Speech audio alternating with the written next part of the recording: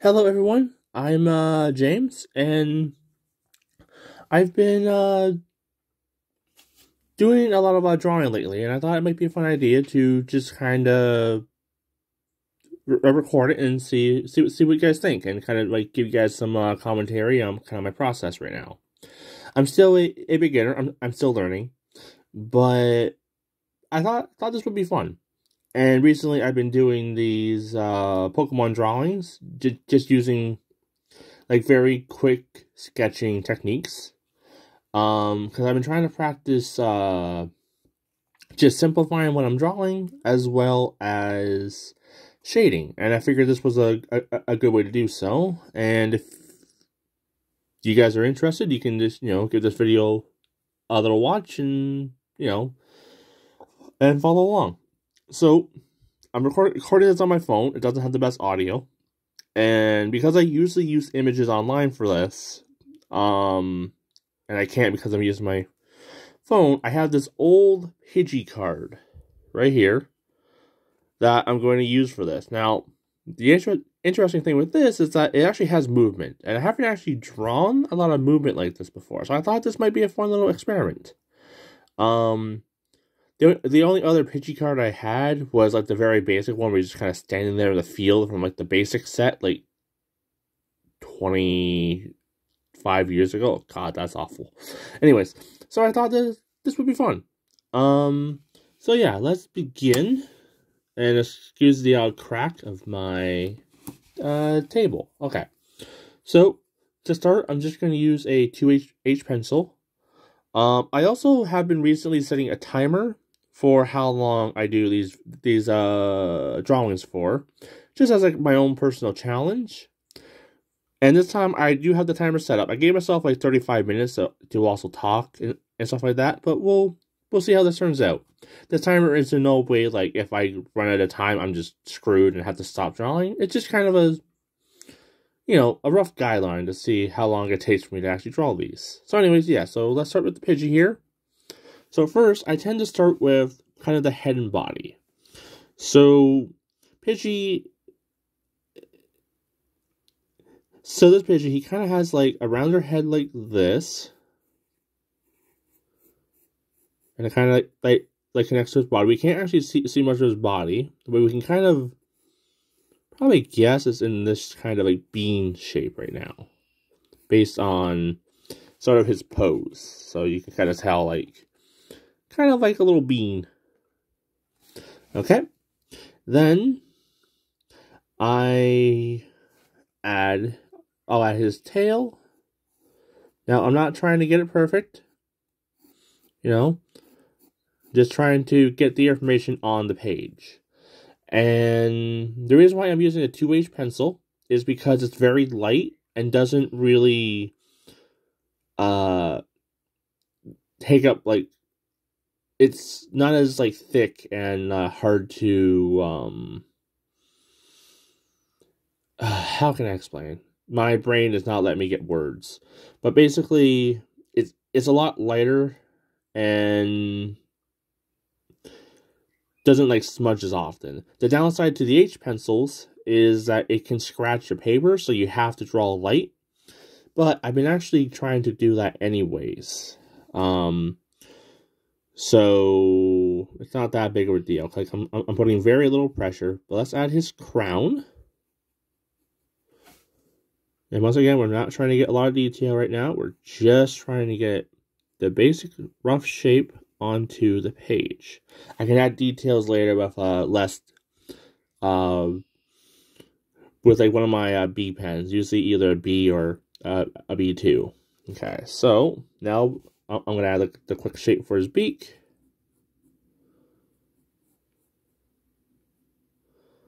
See, so kind of like this, kind of like a coconut. And I'll add a little bit of shape like that. And kind of that. Now, last wing. So because this has movement, normally I just add the one shape. But because we have a bit more movement in this, I'm actually going to try to include the movement into the drawing. Now, it might be kind of hard to see. I'm going to move the camera up just a little bit. So, next, let's add the wing. So the wing would kind of go up, like, kind of behind the body here, and kind of peak, and sort of go across, like so. And once again, try not to get too much detail, just the rough shape. So it kind of comes down like this. There we go. And he also is flapping, so we'll add the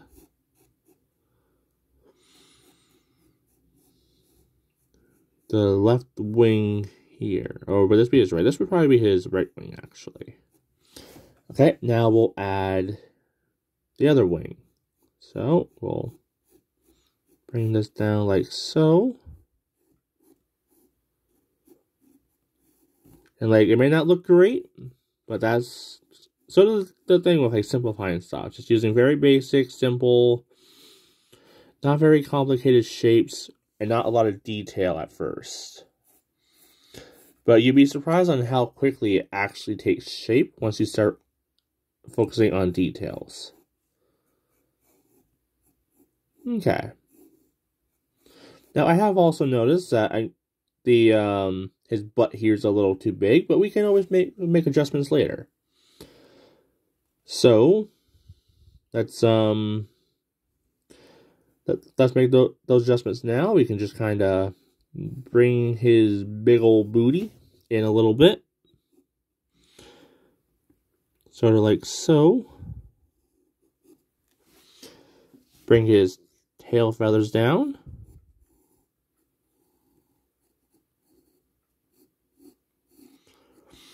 And we can add his foot. Now, I'm just going to use sticks for this right now, and then I'll add a bit more weight to them after. And we can't quite see his foot on this side fully, but he has a little talon here. And a talon here, and they're going to kind of overlap a little bit. And you can kind of make out his back talon here. It's a little hard with the wind. And you know what? Let's even add the wind to this. Do something like that. Now it's going to swoop around like this.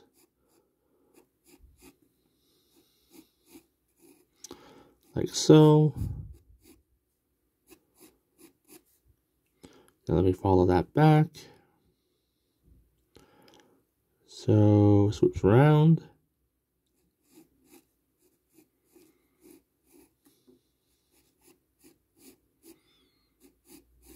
Yeah, something like that. And like as I said, like you add more detail later. I'll then add his little like mask.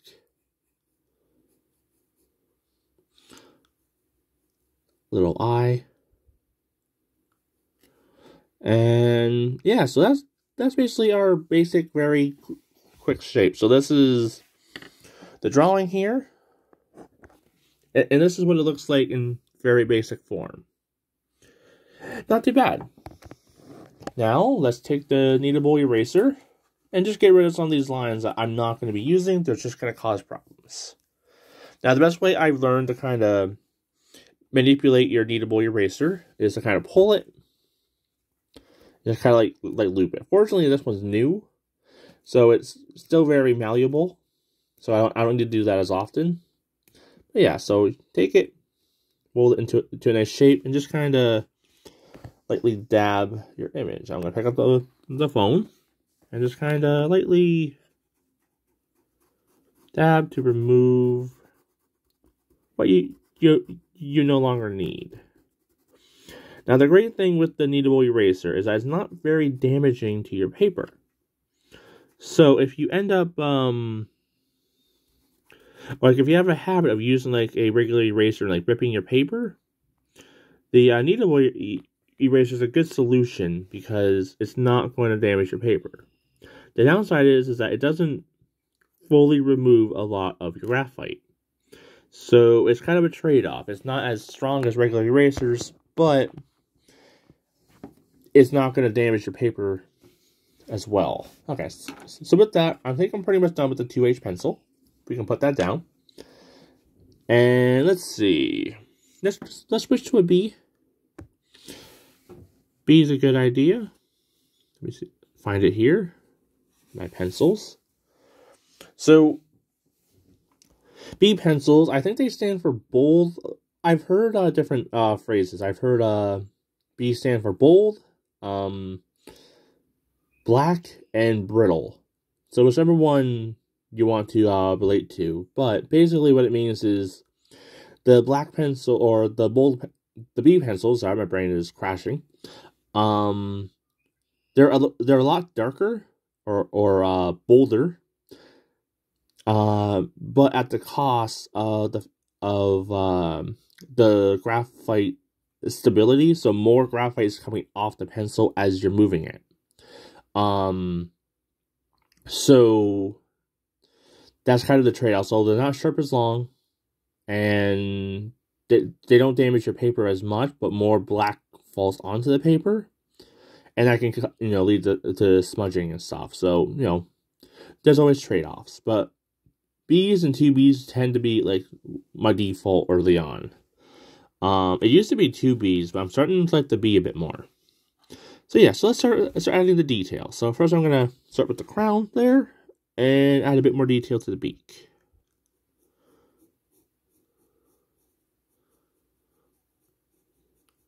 Now, the one lesson I learned is I always tried to capture exactly what I've seen and not let myself experiment and have fun with it. Now, this is not a bad idea to have, but it can definitely lead to you kind of criticizing your artwork and not thinking you're as good, or just kind of not feeling great about yourself. So, I like to use the term, draw what you perceive. So this is just kind of a, take some liberties if you have ideas, or if you do make a mistake, as Bob Ross likes to say, there are no such thing as mistakes, just happy accidents. So if you do end up making a mistake, sometimes it's good to just kind of flow with it, and just see what that also creates as well. So like, for example, in my B drill over here, I accidentally made its antenna's a little thick, but I actually just stuck with it because I kind of liked it. And like, you could get some like really nice outcomes with these mistakes. And sometimes your pencil doesn't always want to like go where you're moving it, based on just how how flexible your wrists or your arms are. So sometimes, like, if your body's trying to go in a certain direction, just let it, right? And sometimes it leads to a more natural looking image.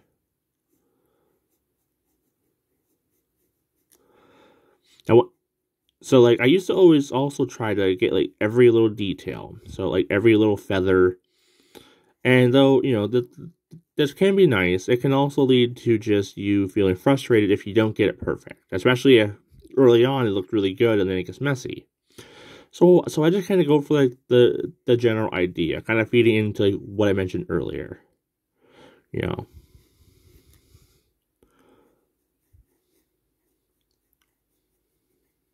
So like, as you can see, it's not exactly what it's not exactly what it looks like on the picture, but I actually like how this looks. It adds a nice bit of detail. Now, I'm going to close my window a bit more, just so outside noise doesn't interfere. Yeah, so that looks pretty good. And then we'll connect it to the wing. That's kind of flapping down.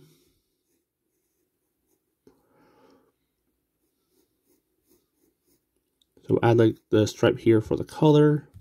I'll also add a little bit of a ruffle up here for color. And also I'll just add a bit more detail to the eye since I'm at this.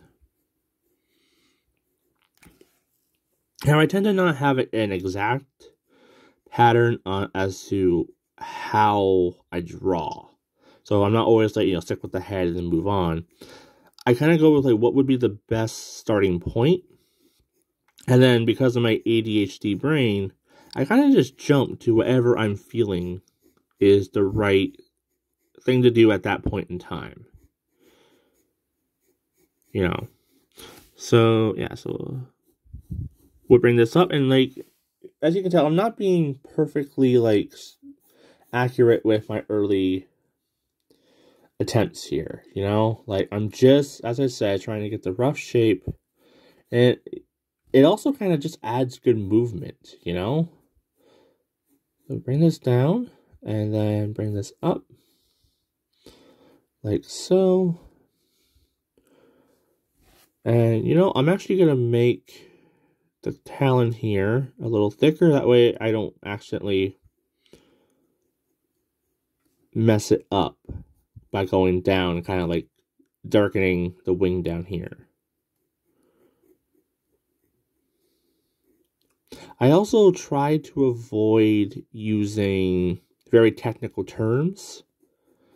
This is to make sure my left side of my brain, your more your analytical side, your heavy thinking brain to kick in and start calling the shots.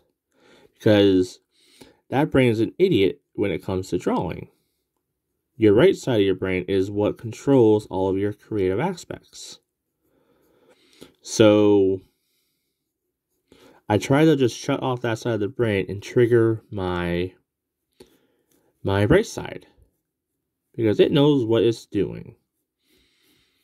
Unfortunately, it drastically hampers my ability for speech. But that's okay. I don't need to talk very well. I just need to get the point across. There we go. Now add a little bit of fluff underneath the wings.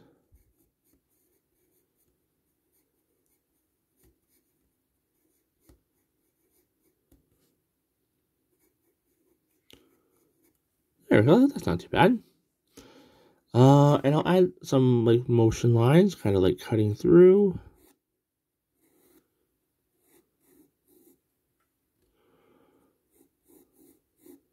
Okay. Now I'll move this up. Kind of goes through the foot here a little bit. But with how I did the angle, it's not going to be exact to the picture. But once again, that's okay.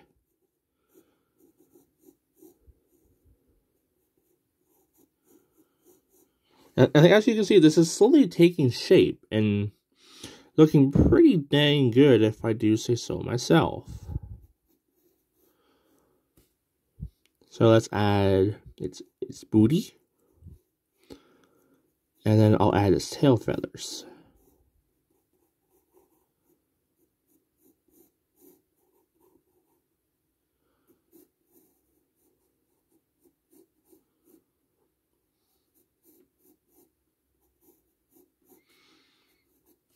There. And we'll also add a bit of weight to this talon before I forget.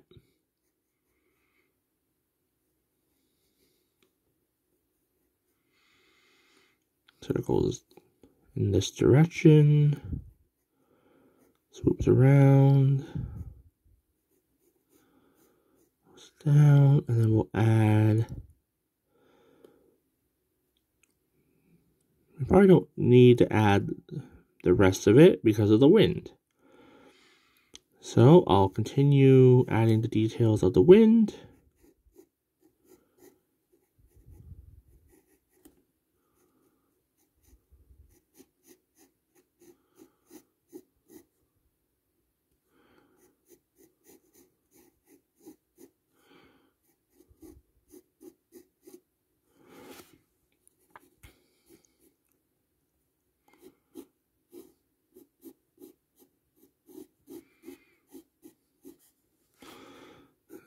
And add a bit more scratches to this to give it that movement vibe. There. Oh, and before I forget,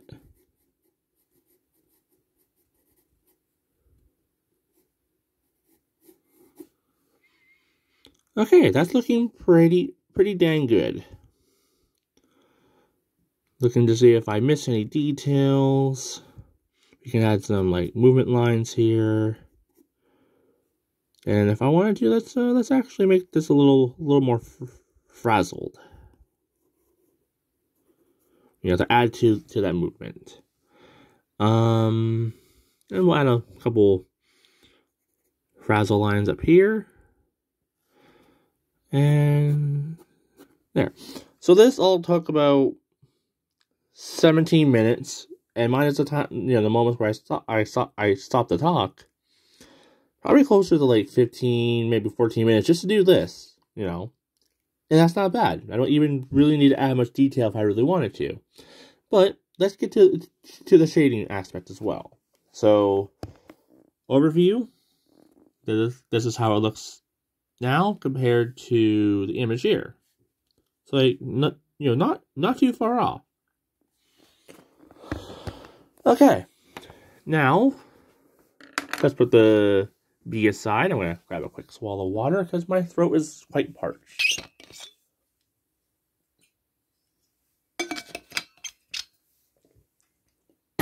Okay. Let's see. How dark do I want to go? I think 4B. 4B tends to be like a pretty good middle road. Should I have this a little sharper? Probably a little. So let's take a couple seconds. I can clean this up later, just to give it a little bit of a sharpen.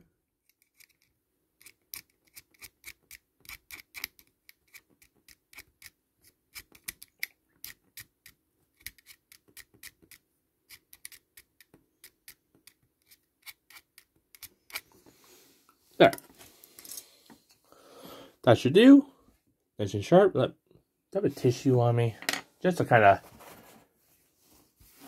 move this graphite out of the way so I don't get it everywhere. And I got it everywhere. Excellent. Alright, so should I remove some of the lines with the eraser? Probably. Oh, jeez. I am a mess. Okay. So let's just clean up a little bit. No, we don't need that line. These lines up here are just kind of in the way. Now, you know, that one I could actually use for movement. So let's actually keep that one. Remove some of these. You know, clean it up. And yeah, I think that's good.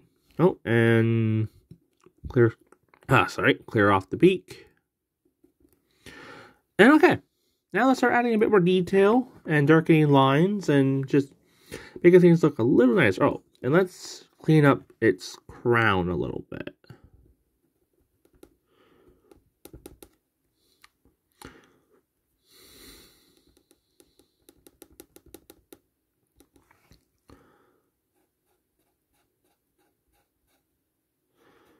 And while I'm at it, just kind of tidy up the wings.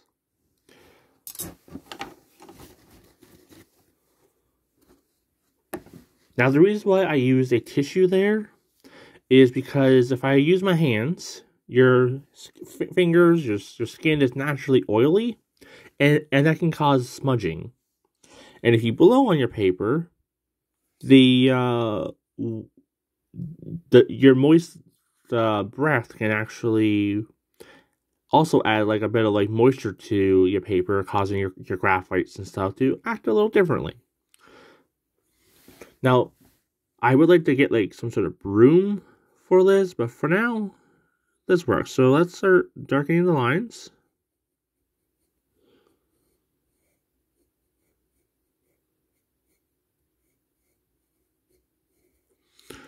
Now, something I'm trying to get out of the habit of is trying to correct my lines as I'm doing the hard layer. Because I used to always doubt my lines early on, I still tend to try and overcorrect. And I'm trying to get out of that habit, but sometimes, you know, old habits die hard, and that is definitely the case when you draw.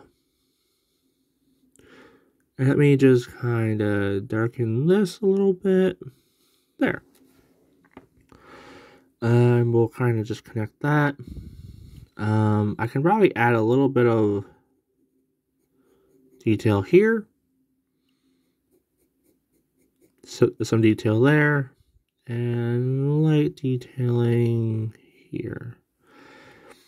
Okay, we can do a light detail on its breast. So there are also a bunch of different ways to shade.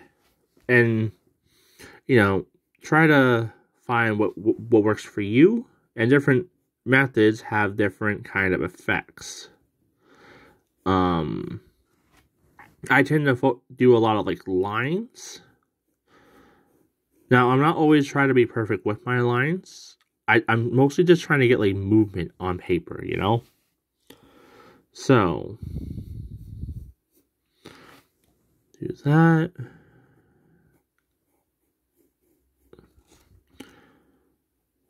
Okay.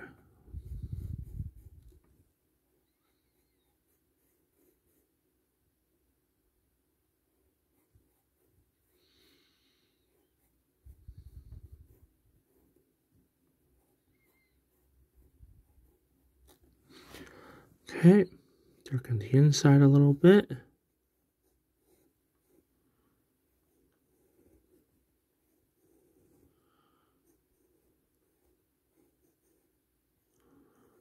Yeah, as you can see, I did the overcorrection thing there, but you know what? That's okay. That's what these are for. These are for practice and not to beat yourself up over. Add that in. Oh, I should probably add the shading up here. Let's see.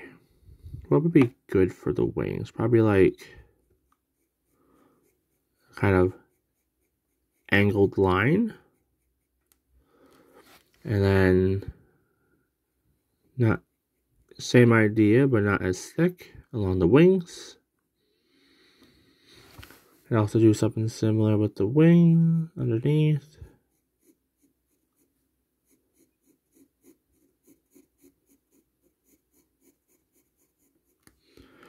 Maybe a little bit darker up here to add like some shading. And then lightly add detail underneath the wings here. Okay. Now for here, this upper half is a little bit darker than the bottom half.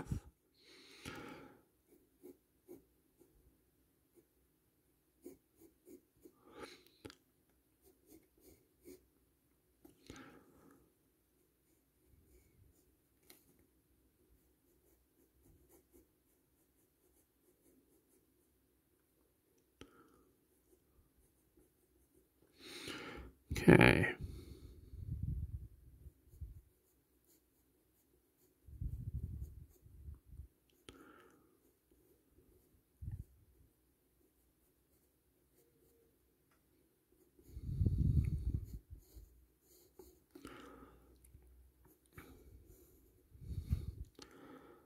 Okay.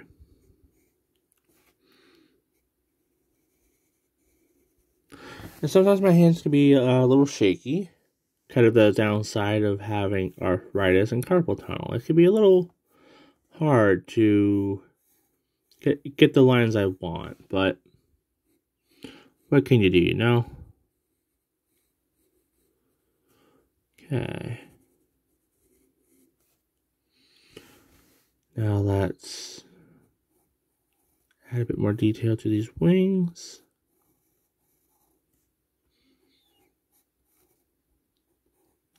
You know, darken them a little bit.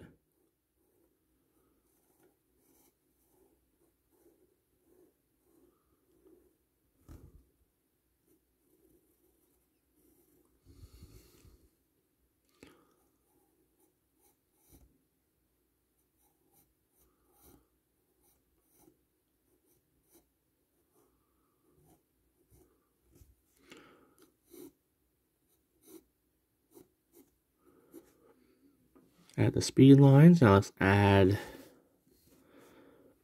the shading here.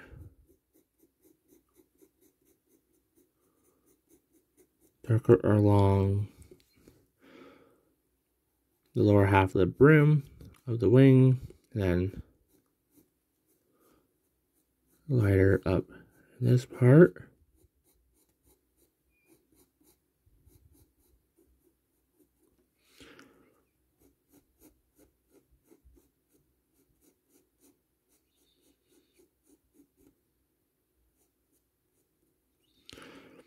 Okay. A little bit of extra shading there. Okay. Add a bit more detail to the talons.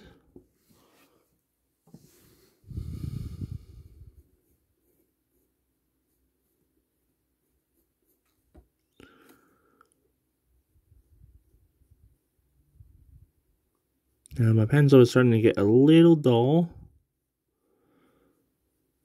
But that's okay, we can work with it.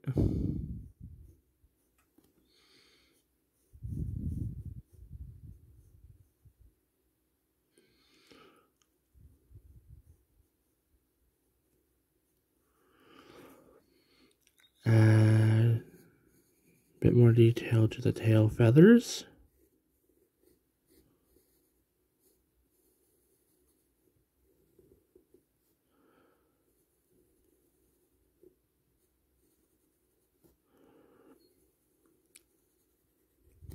There. Let's see. I can darken this spot. And let's add a bit more detail to the wind. And the wind I'm not doing like a lot of detail for, you know? I'm just trying to get the idea of it down. And we'll add some more detail to the tail feathers here. A little bit of shading. And I'm actually going to add like some like rings to the talons a little bit. Just to give them that little bit of extra like depth.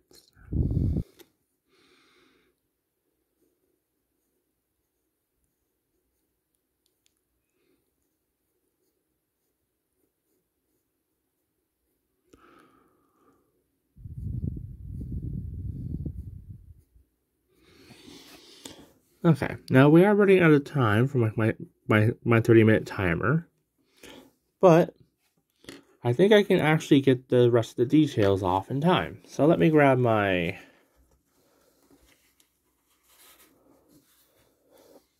shading stick. Now these aren't always necessary, but I find because like if you're trying to get like a smoother look, these work pretty well. And you want to kind of do the same technique that you use for the shading for these shading sticks.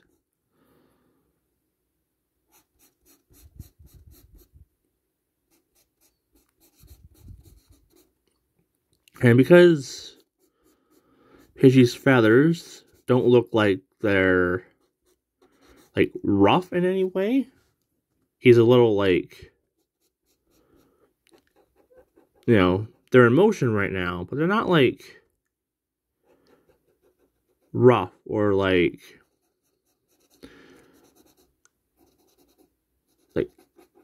scaly or anything, you know? They're still feathers. The feathers are typically quite soft.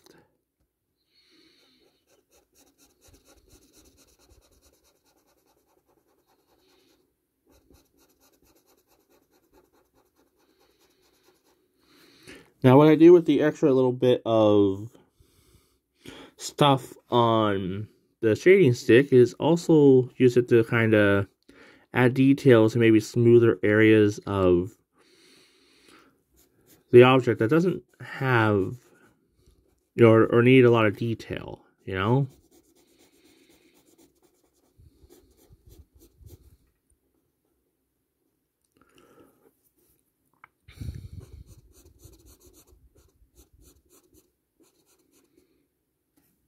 let's actually move that up a little bit. Actually try to work with that to add a bit more movement. This is just something I'm trying for this. Okay.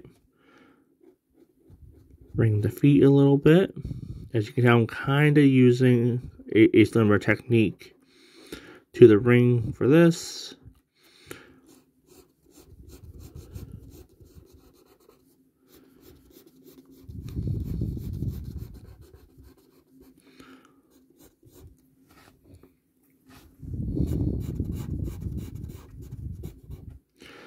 Okay.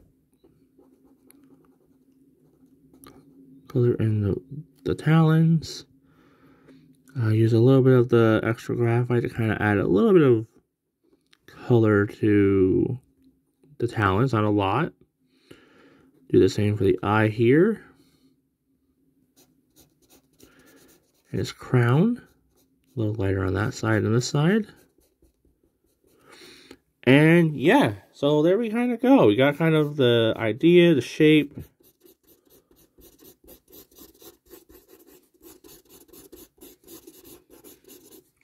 Now that went like about 2 minutes over what I planned, but that's okay. Now if I want to, let's add few more lines. So like, actually I'm going to use the 2H again.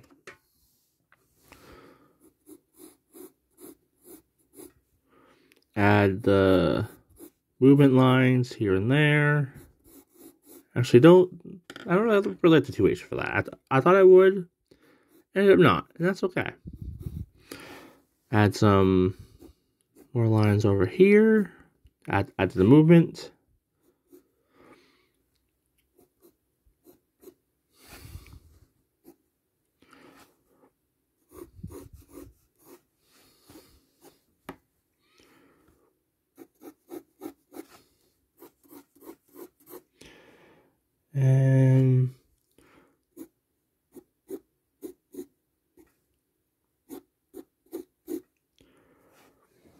And yeah, there we go. So let's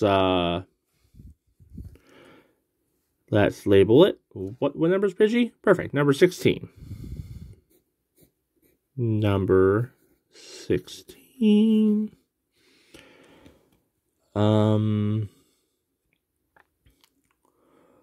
His name is Pidgey.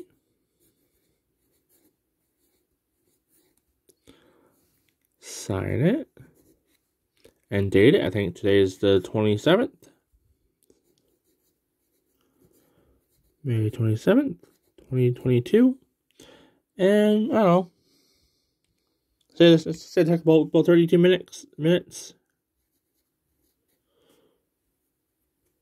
And we'll put a little R here to indicate that I recorded this. So yeah, there we go. So this is what I've gotten down. And this is what the original looked like. So, like, all in all, not too bad. Anyway, I hope you guys like this. And let me know if you want to see more of the stuff in the future. This is just an experiment I want to do. I'm not even sure if I can post this on Instagram. Maybe I can post it in bits or do a time lapse. I'm not fully sure. But if not, I will link this to my YouTube channel, I guess, or something like that. I don't know. I'll figure something out. Anyways, hope you guys like this, and I'll see y'all later. Bye.